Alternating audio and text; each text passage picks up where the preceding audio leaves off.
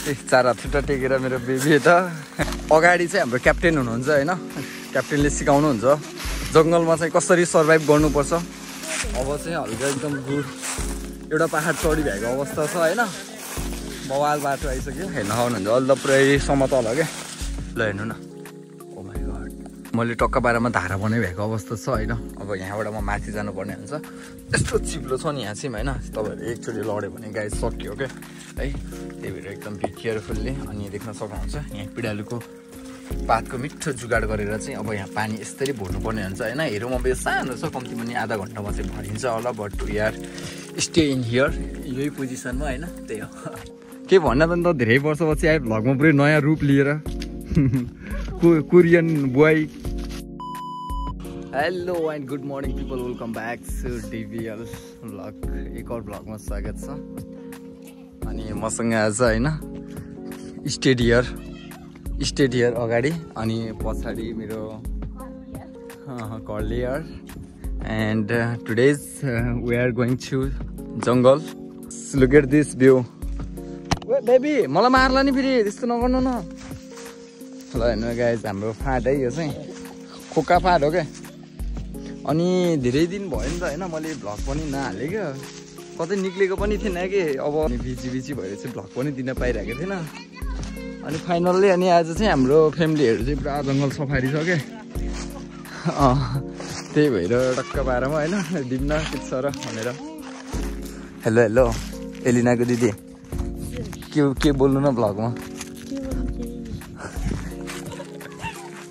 पुड्की यहाँ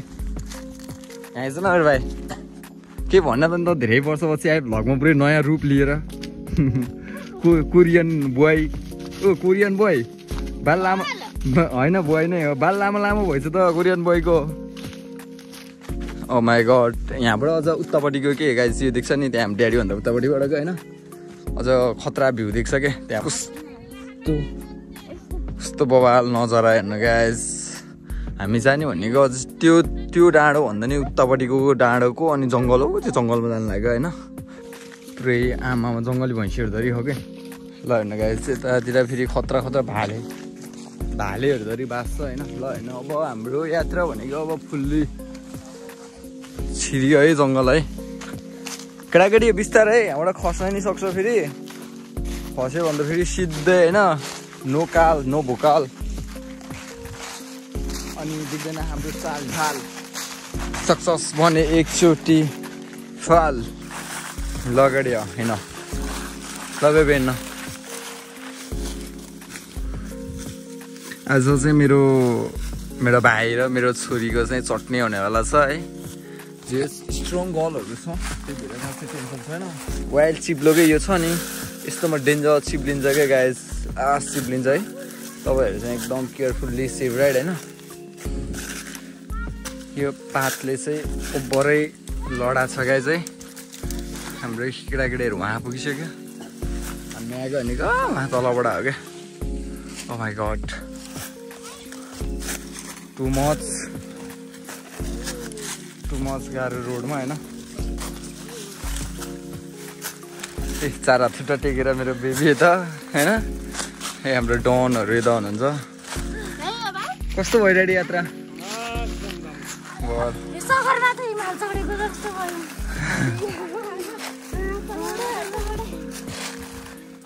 अब चाहिँ हल्का एकदम गुड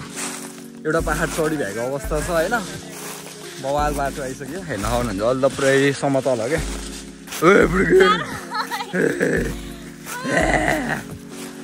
पहिलातिर चाहिँ बाटै हुँदो गर्दो रहेछ है यहाँ सिँढीहरू देख्न सक्नुहुन्छ बट हेर्नु न यो सिँढीहरू नै हो अनि अहिले यति बेला चाहिँ बाटोहरू पुरा मेन रोडहरू खुलिभएको भएर चाहिँ बाटोहरू देखेको पनि छैन है हेर्न सक्नुहुन्छ बाटो हो कि हेर्नु न है यो टेक्यो ल हेर्नु न होइन यो बाटो होइन गाइस बाटो उहाँ पुगी भइसकेको अवस्था छ हाम्रो अगाडि चाहिँ हाम्रो क्याप्टेन हुनुहुन्छ होइन क्याप्टेनले सिकाउनुहुन्छ जङ्गलमा चाहिँ कसरी सर्भाइभ गर्नुपर्छ फेरि यही बाटो रिटर्न हुँदा होइन भारी सारी बोक्दाखेरि चिप्लेर पल्टिन सक्ने एकदम गाह्रो हुन्छ नि त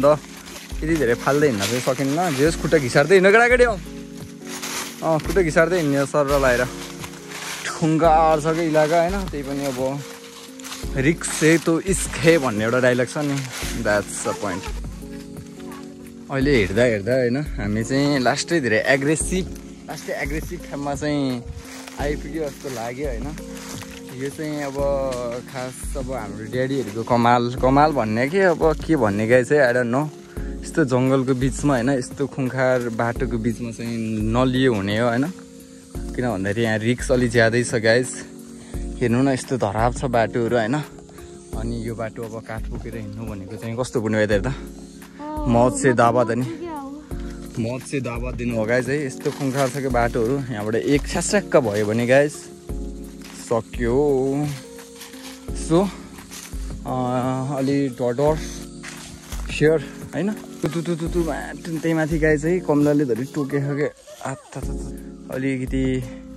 ठुल्ठुलो मान्छेहरूले चाहिँ काठ काट्दो रहेछ हिँड्न केटाकेटी हामी जस्तो गरिबहरू चाहिँ गाई चाहिँ यस्तै हो यत्रो जङ्गलको बिचमा हिँडेर भरमजदुर मेहनत गर्न बाध्य हुन्छ लुक एट दिस गाई चाहिँ बाटो किन सामान हेरिराखेको ल गाइज हाम्रो खजना यही हो यार यति लिन हामी वहाँबाट आएको यार हाम्रो एकदम मेहनती ड्याडी यता हुनुहुन्छ यति मेहनती हुनुहुन्छ होइन यो सबै कहाँबाट ल्याउनु भएको ड्याडी तपाईँले वहाँ माथिबाट जानुभएको रे फस्नु होला है अनि ड्याडीहरूले भनेको काम छोराछोरीले मान्नुपर्ने एउटा कर्तव्य हो त्यो भएर नि हामी जङ्गलको बिचमा छौँ फर्स्ट हामी चाहिँ पानीको व्यवस्था गर्नुपर्ने हुन्छ होइन गाइज हेर्नु न यहाँ खाने माल जस्तो के रहेछ हेऱ्यो क्या I don't know है अनि मेरो ड्याडीको जोस चाहिँ मान्नुपर्छ गाइज है अहिलेको बच्चा हामीहरूमा चाहिँ यत्तिको जोस हुँदैन बट यस्तो खुङ्खार बाटो यस्तो खुङ्खार जङ्गलमा होइन अन्ली बक्कल हो क्या होइन अब त्यस्तोको लागि यस्तो बाटो अझ मैले बाटो बनाएको छु केटा हो रे क्या हेर्नु न उहाँ पुगिसक्यो केटाकेटीहरू होइन मस नै हिँड्दिने क्या आमा खुङ्खार होइन त नि भनेको क्या अब यहाँ बाटो नै छैन यस्तोमा अब Let's try it कति सकिन्छ I don't know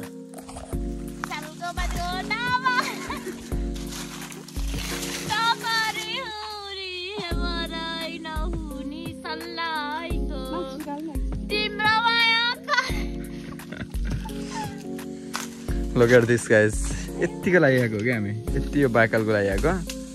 बट यो बाकलको लागि यो जङ्गलमा आउनु चाहिँ इट्स नट लाइक गुड है I don't like it's good but daddy चाहिँ हाम्रो लागि त्यहाँ पानीको व्यवस्था गर्दै हुनुहुन्छ टक्क पारामा ड्रिङ्क्स पहिला होइन गुड बाटो धारा बनाउँदै हुनुहुन्छ देख्न सक्नुहुन्छ हाम्रो ड्याडी टक्क बडी सडी बनाउनको लागि यता भरमग्दुर एक्सर्साइज भइरहेछ भने डिबिएल चाहिँ टक्क पारामा सुरुमा जङ्गल आउने बित्तिकै फर्स्ट खोजी भनेको चाहिँ पानीको व्यवस्था गर्नुपर्ने ल हेर्नु न ल गाइस मैले टक्क पारामा धारा बनाइरहेको अवस्था छ होइन अब यहाँबाट म माथि जानुपर्ने हुन्छ यस्तो चिप्लो छ नि यहाँ चाहिँ होइन तपाईँहरू एकचोटि लड्यो भने गाइस सक्यो क्या है त्यही भएर एकदम बी केयरफुल्ली अनि देख्न सक्नुहुन्छ यहाँ पिँडालुको पातको मिठो जुगाड गरेर चाहिँ अब यहाँ पानी यसरी भर्नुपर्ने हुन्छ होइन हेरौँ अब यो सानो छ कम्ती पनि आधा घन्टामा चाहिँ भरिन्छ होला but we are stay in here यही पोजिसनमा होइन त्यही हो एक बोतल पानी तो ले लिया हमने लेकिन बहुत मुश्किल हो गया फर्स्ट अफ अल हम अपना हमारा डैडी को देंगे पानी डैडी लाउनु पानी पिउनु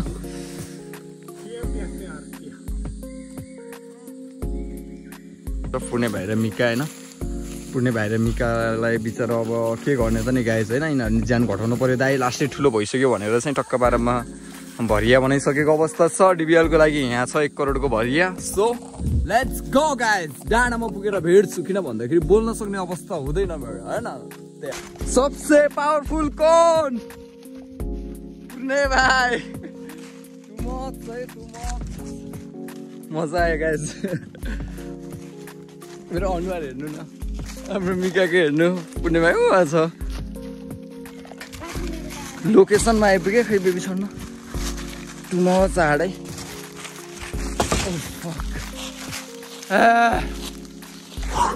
ल हेर्नु गाइस हामी चिन्न लाग्यो यहीँ हो होइन हेरौँ गाइस अब हाम्रो चाहिँ आजको दिन लगभग यसरी नै बोकिन्छ होइन कतिखेप बोकिन्छ अब हरेकचोटि बोकेको देखाउन नि हामीलाई नि गाह्रो हुन्छ होइन टु मच छ नि त बाटो नि ए कस्तो भयो साँच्चीकेटी हो सबसे पावरफुल कौन पुण्य भाइ सबसे पावरफुल यार खुई खुई खुई नन स्टप हिँडिरहेको गाइज है ओ my God too much hard है गाइज 3 टाइम्स भयो कि चाहिँ अब केटाहरू चाहिँ आउँदैछ रुक्न त ओ भाइ सही अगुवै ठुस ठुस गनाइराखेको जानु त अब हामी चाहिँ निक्लिन लागेको गाई चाहिँ यो हाम्रो चाहिँ लास्ट 5 लड हो अनि फोन चाहिँ अफ हुन लागेको अवस्था छ क्या 2% भएको छ